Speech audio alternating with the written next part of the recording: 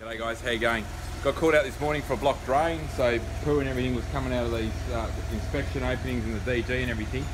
So I've just put the jetter down, send it down the drain here, and I'll just show you something. I was walking out the back here to the inspection opening at the back, and as I was walking past this tree here, it's a big tree, I could hear the jetter noise. So I don't know if you can hear that.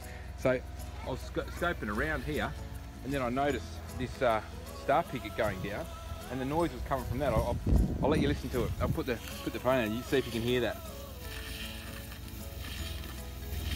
So you can really hear that there's something going on down there. So I think what's happened, I said, how long ago was this star picket put in? And they said, oh, about a week ago.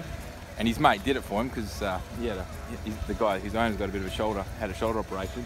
He was heading down here. I said, nah, and so looks like they belted it through here. So I'll dig that up and fix it up. But yeah, before you go whack any of this in, it's good to check if there's any sewers or stuff in the way, because now I've sort that out.